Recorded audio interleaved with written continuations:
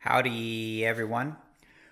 Working on the engine mounts, the first thing that I started with was just very simply to drill out these two holes here, this one and this one right here. These are pre-punched into the firewall. You can see an example of an undrilled one right here. So that is an undrilled pre-punched hole in the firewall itself, and there are four. There's basically one in each corner. All I had done was, I believe, I'll have to look, but this is close to a 1/4 inch already. So I just started with a drill that just fit this pre-punched hole, and I used that to drill all the way through, and then I just gradually stepped up to the full size, which is 3/8. And I've got my drills here. So these are the drills. Like I said, this is, let me look at this, hold on. All right, so I start with a number 9 drill. This is a number 9. That seemed to fit the best into the existing pre-punched hole on the firewall. And then I just worked my way up in steps to the full 3/8. Again, it's stainless steel. It's very thin, so it's tricky to drill. But just go really slow. Use light pressure.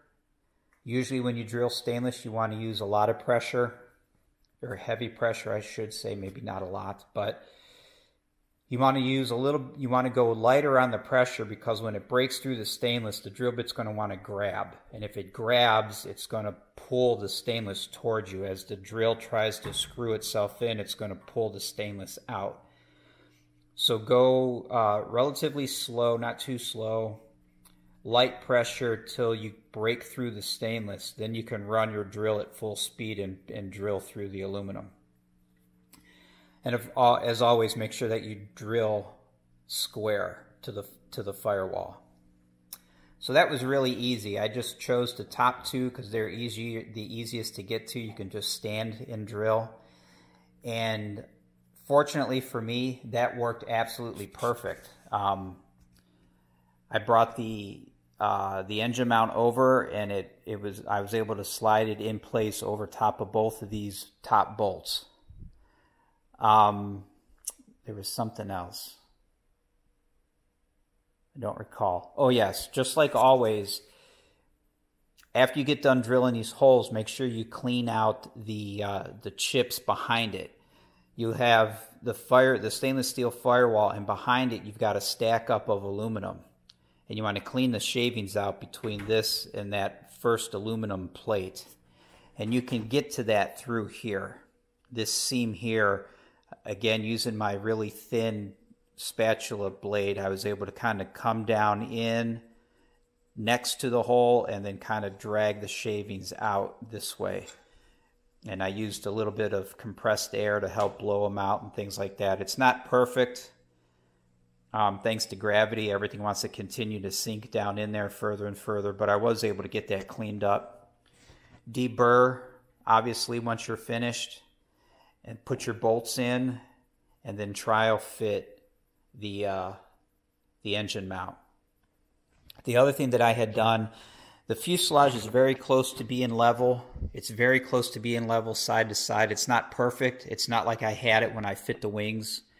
I just basically brought it back into the shop and set it up close to the way that I had it. But using a digital level, I put the digital level on the wing spar pass-through here. I put my digital level on it, and then I zeroed the level.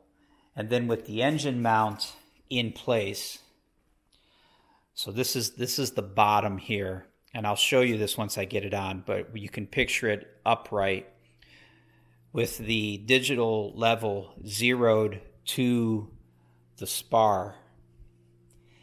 After I had this in place, I just put the level across here, across this piece here.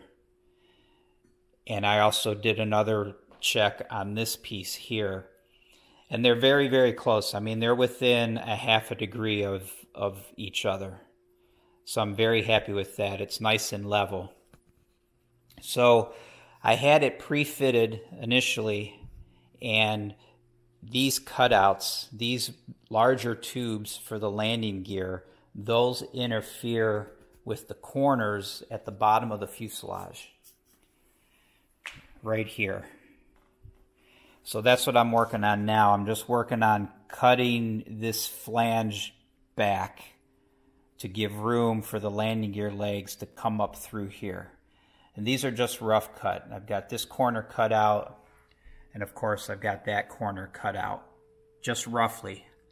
What I'm going to do now is just trial and error. I'm going to put the engine mount in place and check it, and then I'll clean them up as I go little by little till I get it the way that I want it. With the flange in the way, that tube for the landing gear hits that, so you can't get the bottom of the engine mount to lay flat against the firewall. So I'm not going to match drill those bottom holes until I'm able to get the mount itself flat against the firewall.